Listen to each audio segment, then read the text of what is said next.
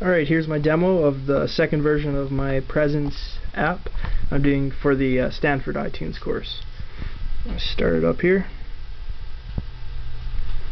There we go. And so I changed the tint of the navigation bar to more of a Twitter color, just because in table views it's hard to make anything other than a white cell look good. You can do a lot of stuff, but it's not usually worth the trouble, I found. This is downloading real information for Steve Wozniak, Shaq, and William Shatner, just because those were the 3 usernames in my P list.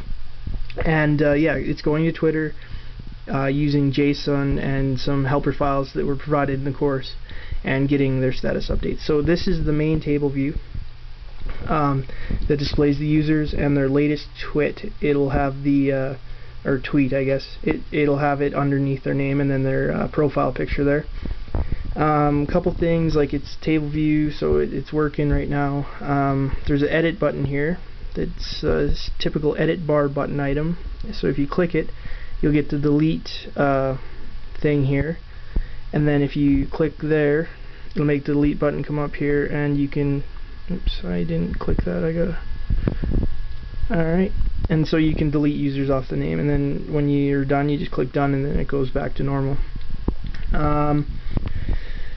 So if I click on a user, it'll load up their tweets, and then it's hard to see here, but it's using a group table view, and it has a profile pic up the top and the status updates, and then it's just a table view of all their tweets.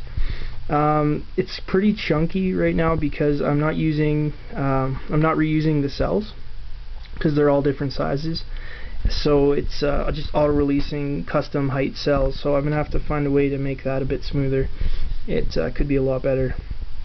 The other thing is there's a little timestamp. It's hard to see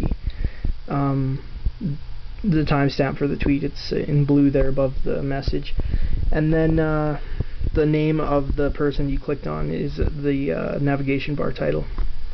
So you just click back and it takes you back to the main list, and yeah, this is Presence 2. It's using real data from Twitter to populate the table views, and yeah, it's pretty cool. A lot of stuff to do yet. I have a navigation from the previous version, a view controller that has username entry.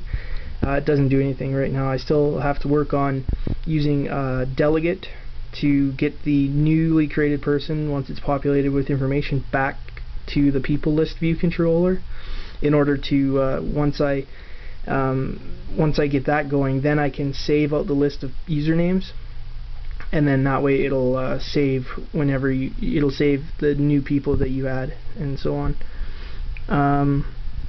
Pretty funny actually, when I was developing, I was using real Twitter data the whole time, and I got rate limited, so just getting used to the whole Twitter thing, it's it's been pretty fun.